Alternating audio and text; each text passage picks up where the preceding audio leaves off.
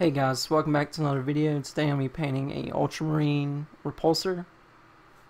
And the first thing we're doing is with white overspray. Or actually I'm using a gray surface primer by Vallejo over black.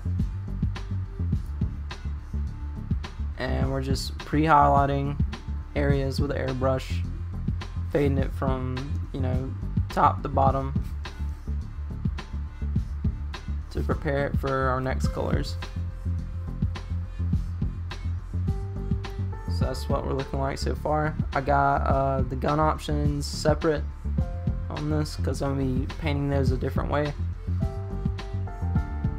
So the first blue we're using is deep blue, and I'm just gradually building up this color on the tank, almost like a filter. If we were just to take that color on a clear plastic sheet, put it in front of the tank, we're just getting a good coverage of that color on there while maintaining that white and black value.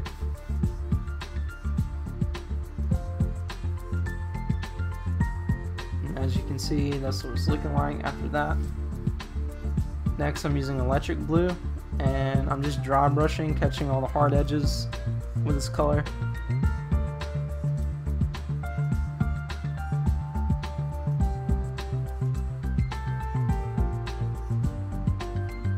This is just a very light dry brushing on this.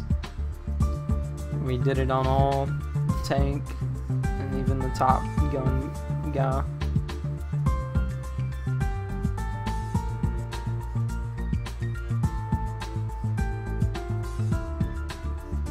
And this will just help break up panels and stuff, and with that color, with our next highlight color over top of that, we'll still be able to see that coming through. It'll just add more layers to it. And now I'm using ultramarine blue, and the same as the deep blue, we're just working smaller areas.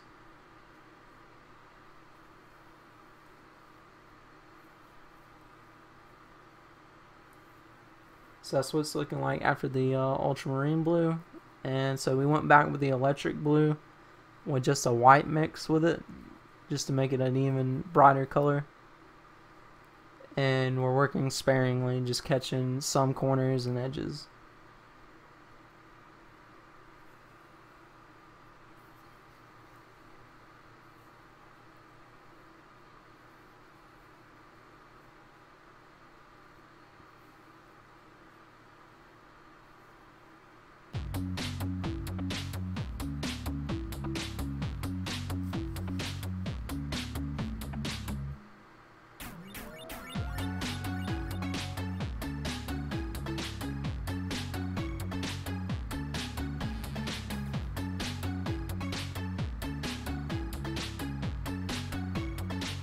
So that's what it's looking like after the electric and white mix dry brush.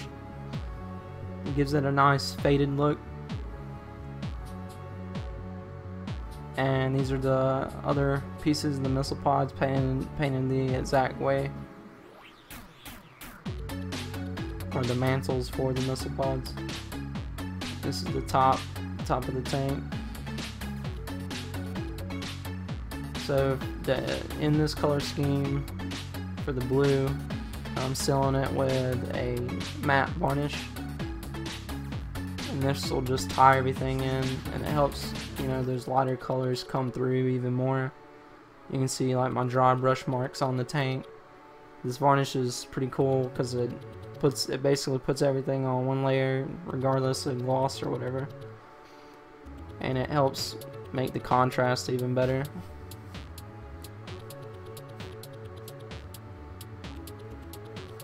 So next, I'm spraying all the metallic pieces and the missile pods with a gloss varnish. This will just help our metallics be even more shinier. And for the black trim pieces on the missile pods, I wanted to make those glossy as well. So just doing two things at once with this.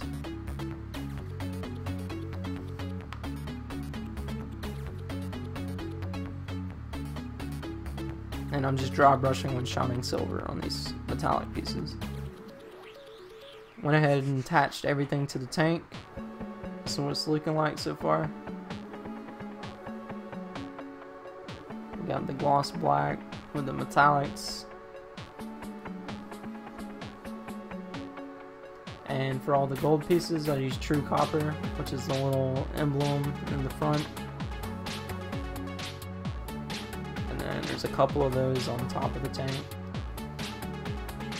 And then the trim on the Ultramarine. And then I use ash gray to dry brush over the missile pods, so all the black gloss pieces, I just use the ash gray to define those a little more.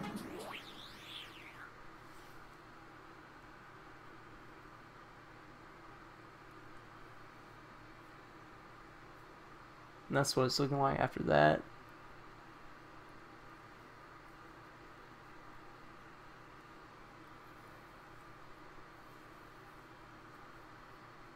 And then I'm just using matte white to dot all the missiles,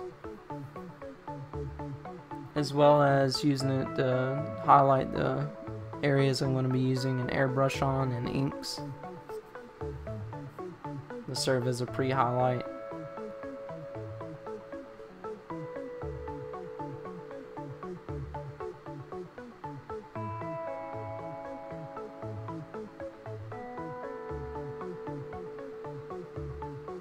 That's what it's looking like after that. So next, let's use gaming red, and I'm just highlighting, basically using it as a wash over the white lenses. A couple on the tank, and then I'll use it on the Ultramarine up top for his eye.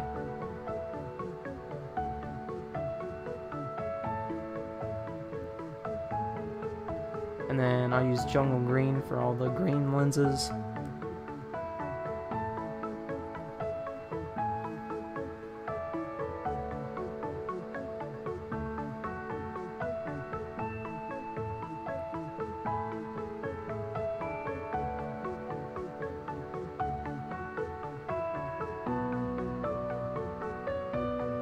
And then I'll use Void Shield Blue for the glow effect on the headlights.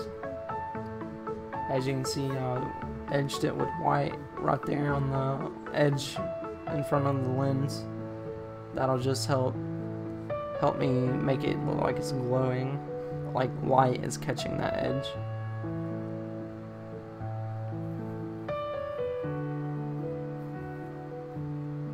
And that's pretty much it. Hope y'all liked the video. And I find that it's a lot easier to, paint things separately like this, keeping colors together, as well as, as a bonus whenever, one step can take care of two things. But hope y'all liked the video, and we'll see y'all again next time.